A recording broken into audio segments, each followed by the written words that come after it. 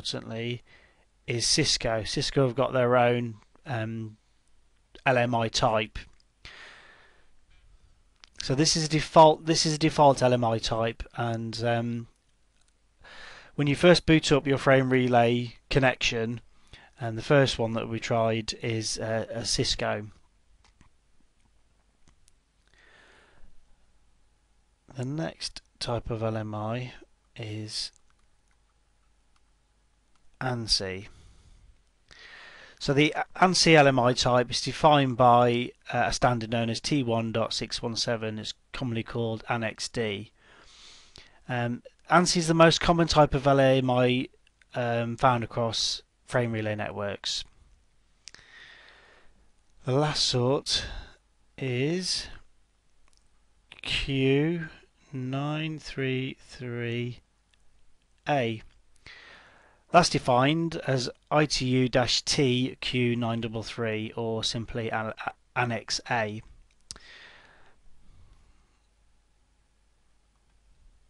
Now, the only other thing I want to say about LMIs at the moment is that I said before they're only significant between your router and the frame relay switch. So technically, you could have LMI type Cisco down here, and you could have LMI type ANSI up here. You'll be told by the frame relay service provider which one to apply to your router, and then obviously the only way to get the connection to work between the two is to have the correct LMI type configured on your router. Cisco routers will attempt all three.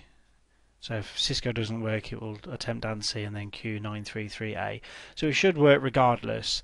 There can be problems on a frame relay network, and once you get it working, there shouldn't really be any problems. But initially, when it's all been set up, sometimes I've seen problems where someone's hard-coded a certain LMI type for whatever reason, and of course it hasn't worked. Okay, I mentioned the term NNI earlier. Shouldn't really need to know about this, but I thought I'd add it for completeness. NNI stands for Network to Network Interface, and basically it's a standard that's used between two switches on the frame relay service provider. So it's used for these two devices to communicate. In ATM, it's referred to as Network Node Interface. Okay, next term to cover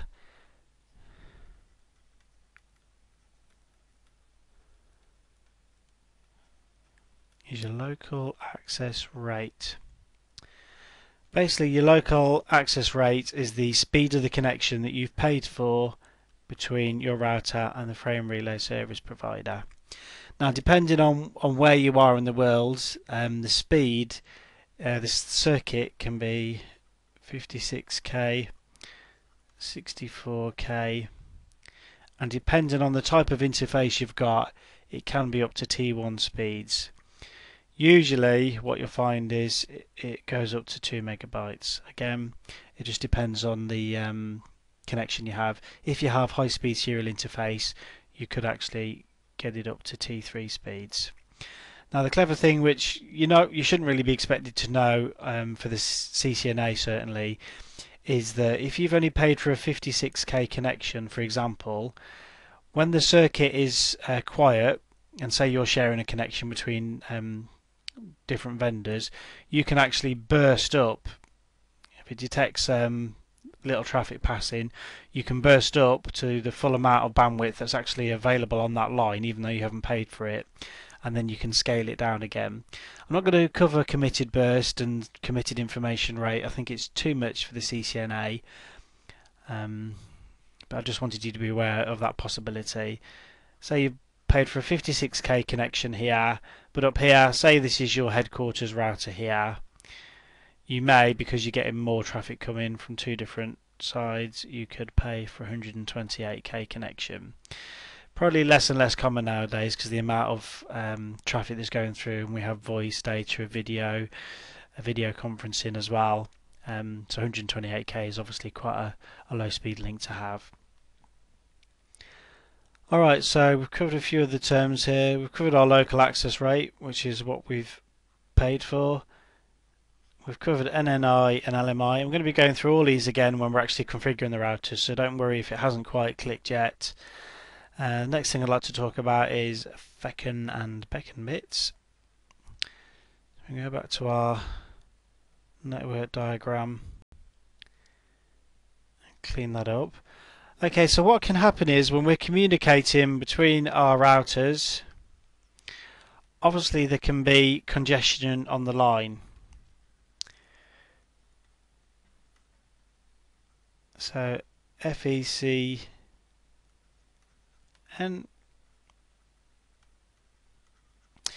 this, even if it's asked at all, you'll just be expected to know what they are. I really don't expect you to be tested on anything more complicated, on a very basic knowledge of Feckin and Beckon bits. So frame relay is typically implemented on a reliable network, so you don't tend to have data integrity issues. But frame relay does have two congestion notification mechanisms. So the first one is forward explicit congestion notification, and it wouldn't take too much guessing to work out that the next type is backward explicit congestion notification. Basically, Feckin and Beckon bits are each controlled by a single bit contained in the frame relay header. It also has what's known as a DE bit, or a discard eligibility bit. The only difference really is the direction that the traffic is been sent. So if we just wipe off the arrow here, okay, so let's say this arrow is indicating the direction that the frame relay packets have been sent. So the FECN, the Feckin bit, this is part of the address field that's in the frame relay header. The Feckin bit is initiated when the DTE device sends frame relay frames into the network when the network is congested. The DCE end here is responsible for setting the Feckin bits in the frame relay packet. So normally the Feckin bit is basically indicating that the frame has experienced congestion in the path from the source to the destination. Now the Beckon bit, your backward explicit congestion notification. This is a part of the again part of the address field that's in the frame relay header. The DCE devices set the value of the Beckon bit to 1 when the frames are travelling in the opposite direction of the frames when they've got the Feckin bit set. So when it's travelling in the opposite direction from the destination back to the source and there's congestion, then you get the backwards explicit congestion notification bit set. Because the other term just to be familiar with is NBMA, non-broadcast multiple access. So normally when on your network, if we have various PCs connected to a hub or a switch, now if your Ethernet is known as a broadcast, if a broadcast is sent out from one PC, all of the devices on the network will see that broadcast. Well, the whole point of the non-broadcast network, frame relay, is that a packet is sent from one device to the next device. So what happens in this particular instance is broadcast packets and multicast can't be directly sent out to all devices on our network. So this is going to lead to specific problems when we're configuring protocols that use multicast, such as OSPF. You shouldn't really need to worry about specifics of configuring protocols over the frame relay. In CCNA, they tend to want you to understand how IP addressing works. Issues with possibly with split horizon, but actually configuring OSPF and other protocols over frame relay is moving more into the CCNP sort of syllabus. Okay, so we've talked about Feckin and Beckon bits, and we've also talked about non-broadcast multiple access. If we go back to our initial slide, so what is frame relay? We've talked generally frame relay terminologies.